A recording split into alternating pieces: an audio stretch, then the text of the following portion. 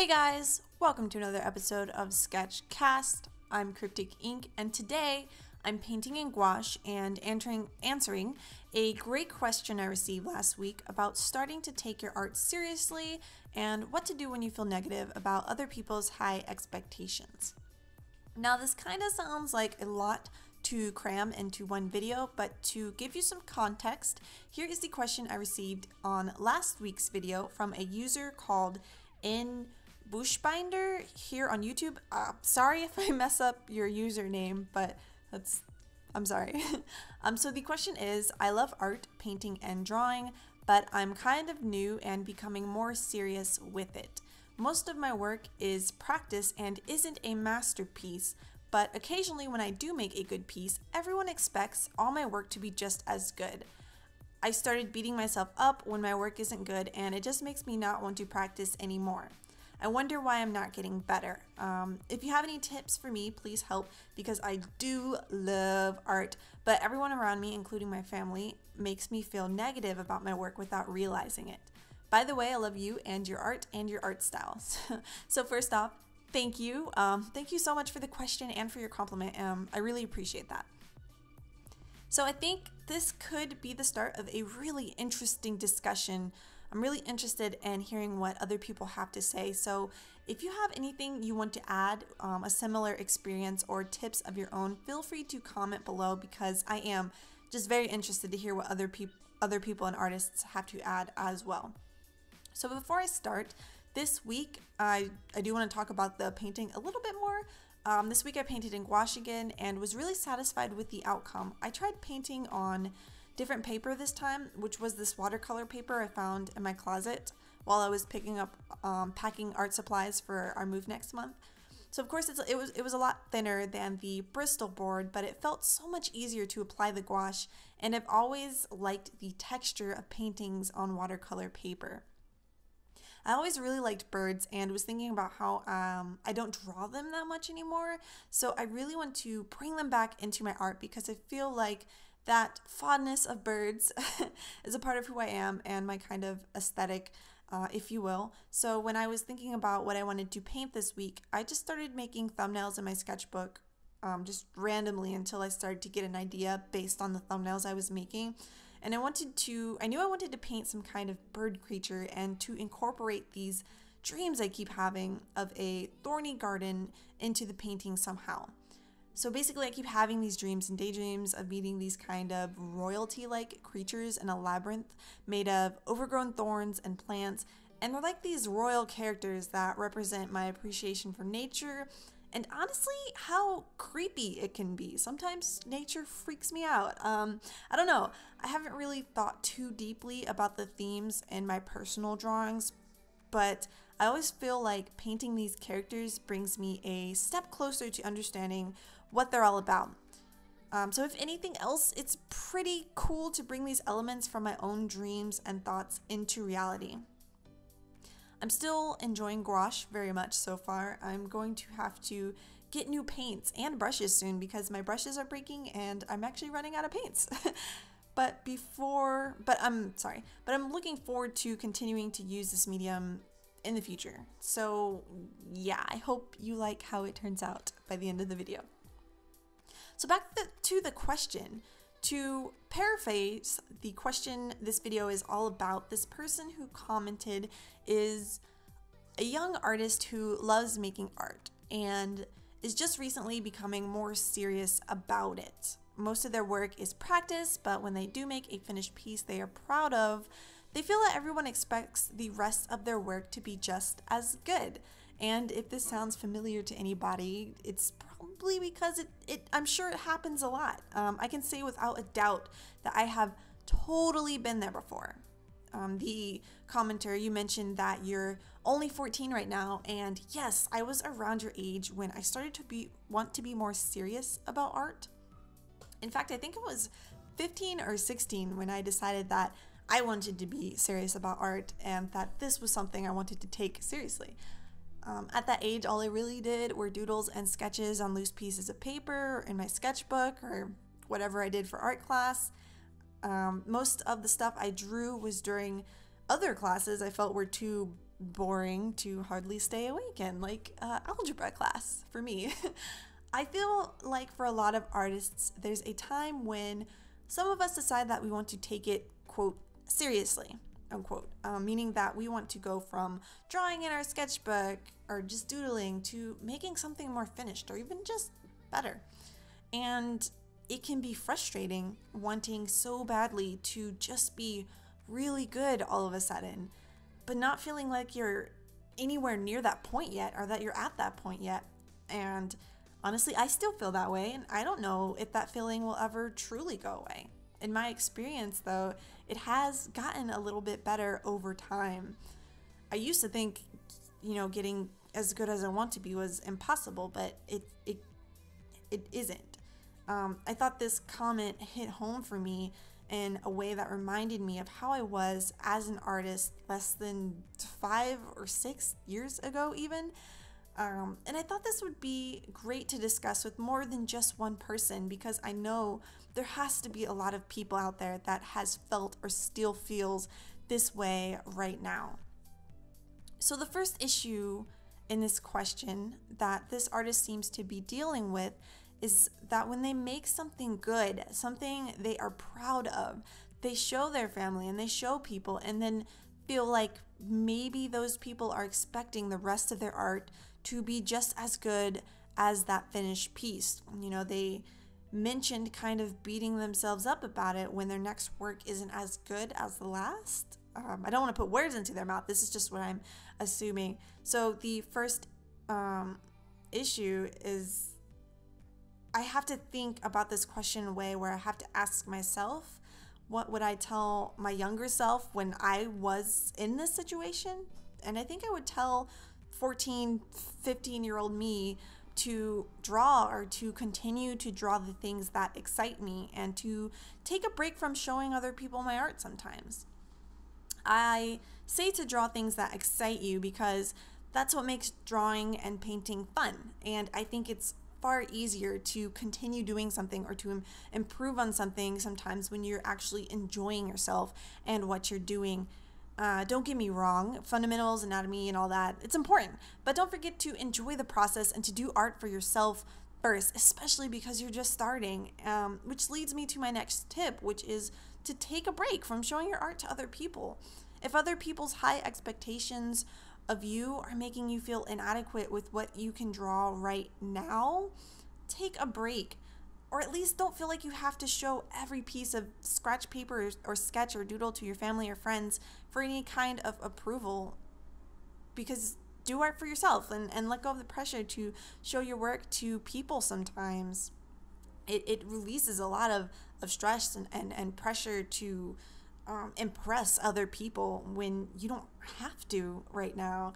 And I think sharing artwork is fun. It's one of the reasons I like to draw and continue to draw, because I like how my art can make people feel or just be appreciated. We all like to be appreciated for what we can do, but I don't have to do that or show that all the time. And it took me a little while to realize that I don't have to show my art to people all the time. If I get into a slump where I don't like anything I'm drawing, I just don't show it to people. I don't have to unless I want a critique or help. And sometimes it ends up in the trash, and sometimes it just stays tucked between the pages of my sketchbook. And everyone makes sketches they don't like. Even when you finish a piece that you love and are really proud of, there's still going to be days after where you don't feel like your sketches are up to par. Or even your finished pieces sometimes. And I've done that too, but it's not to say that you'll never make good art after that, just if you keep on drawing. So my tip for that would be to do art just for yourself for a little while if it's stressing you out how people are expecting you to make really good things. And, take a little break and draw something you like or that might be easy for you. Get your confidence back up there. And if you want to share your work with somebody, then that's great. People might expect your artwork to be at the same level all the time, but that's not how it always is. Every day it can go up or down. So don't expect yourself to constantly be putting up really good work every single day. I feel like fluctuation happens, and it's definitely okay, especially if it's happening in your sketchbook of all places. But even with finished work, fluctuation happens. Sometimes you make things you don't like, and sometimes you make things that surprise even you. Yeah, I think it happens to everybody. And again, I do want to validate those feelings. Art can be frustrating, man. It's not all sunshine and rainbows. But do you really want to just give up? Like, you've got years ahead of you in which you can grow and become better, and it does take time, but it can be worth it. I think if you have low self-esteem in regards to your artwork, maybe you can think of it as a temporary state of mind, because you might not always feel like that. You could be practicing or painting, say, tomorrow, and suddenly feel like you've made progress or made something you like, and it would be because you kept doing this thing that you say you loved so much. When you love to do art that much, and I'm assuming it's a lot, because in this person's case, I mean, they said they loved art. There was like 3 extra O's in there. So it seems like this person really loves art. But when you enjoy something that much, you don't normally just set it down and never pick it back up again. My tip would be to think of this low point, if you are in a low point with your art, and how you're doing your art, as temporary. Think of it as temporary. It will go up and it will go down, but at some point you've got to build up this tenacity, this stubbornness to keep making art because you love it so much. You know, just love it. That feeling will go up and down, but the point is that it can always come up again by putting in work and remembering to enjoy yourself and to appreciate what it is that you can do. Lastly, there was a part in this comment that asked, why am I not getting any better? I think this question in particular, deserves a lot more time and maybe its own video and discussion, but for the sake of keeping it short, not going into a really long video, for the sake of brevity, I wanted to touch on it and maybe give some tips about dealing with that feeling too. I think many of us have experienced a time of this thing called an art plateau. It's when you get to a point where you feel like you're doing the same stuff over and over again and never really improving or getting anywhere further than you are. And okay, my tip on this might seem a little contradictory, but bear with me. Tip number 1 would be, we all have to let ourselves rest and rejuvenate. Take a break. It might seem illogical to do nothing when you're trying so hard to break through something, but taking a break affords you the time to release stress and anxiety about your work that could be slowing you down or making you more frustrated, all of which can affect the way you look at and make your work. It may be after a time of resting, after a break, you can come back seeing your art differently, or at least without as much frustration weighing you down. Breaks are always good. Breaks are wonderful. My second tip would be to remain headstrong, which is why I feel like this is a contradicting statement, but bear with me. It's easy to want to give up when you reach a low point in anything. It's like a natural reaction. Oh, it's hard. Well, I mean, I might as well give up. But most of us would rather have the instant gratification of improving very quickly and never having to stop feeling how good it feels to see ourselves be amazing or really good. But that's not how it happens all the time. So don't let frustration cause you to quit doing something you like altogether, because if you just quit, then what? You'll stop making art. Okay. And if not making art is something you don't want to do, then don't quit. I mean, I'm not a head doctor or anything. I'm not a psychologist or whatever. I'm only some artist. But only you know your specific situation and what's best for you. And ultimately, we are all in control of whether we want to give up on something or not. And being deliberately intent on continuing in art, even when it's frustrating, is a personal decision. We decide whether we want to give up or not. So when we ask ourselves, why we're not getting better as artists, we can take a step back. It's okay to take a step back to breathe and think about what we want to work on or enjoy other aspects of our life, and then come back to our art with a new feeling. Maybe even a refreshed feeling if you're lucky, and by remaining headstrong and choosing not to give up when we can't answer this question quickly or become a better artist quickly. We can accept the fact that something will happen in time as long as we don't give up completely, and as long as we're looking at the things that we want to work on and just not quit. I feel like I always say this in every video, but be good to yourself.